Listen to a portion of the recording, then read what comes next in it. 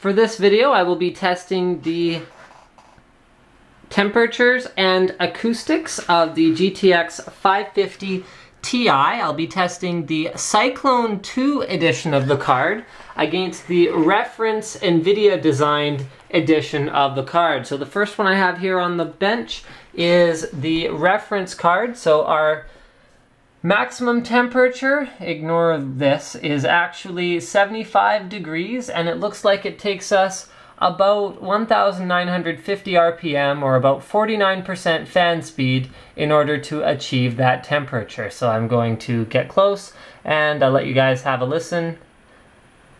And then I'm going to switch to the Cyclone II and see how much MSI's cooler improves the thermals and noise characteristics of this video card.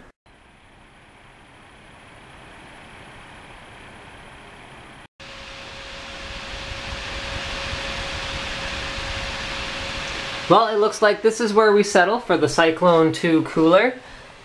The max temperature is around 63 degrees, so that makes it a good 10 plus degrees cooler than the reference design. However, it is louder at these settings than the reference cooler was. So we're actually at a fan speed of about 71%, well, about 70%, exactly 71%, and that is a fan RPM of around 3,000 RPM. So to give us that GPU temperature, we are paying a bit of a price in terms of noise. So what MSI has done is they have actually set a more aggressive fan profile than NVIDIA had set on their reference card through the BIOS.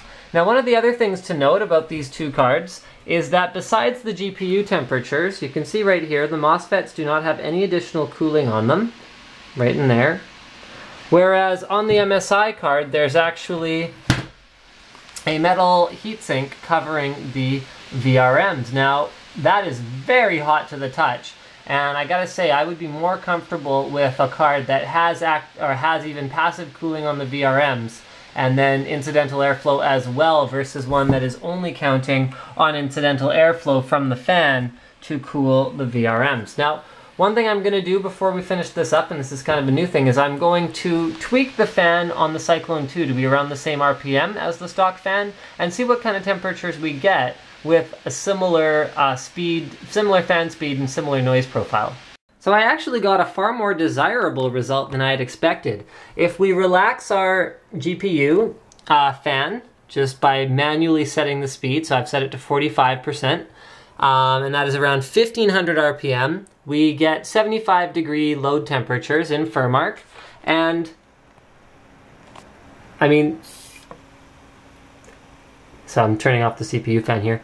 That gives us an almost silent experience compared to the reference cooler at the same temperature. So the Cyclone II definitely does a better job than the reference cooler, whether we're looking at silent performance or whether we're looking at sheer performance when you go to the max to see what it can do.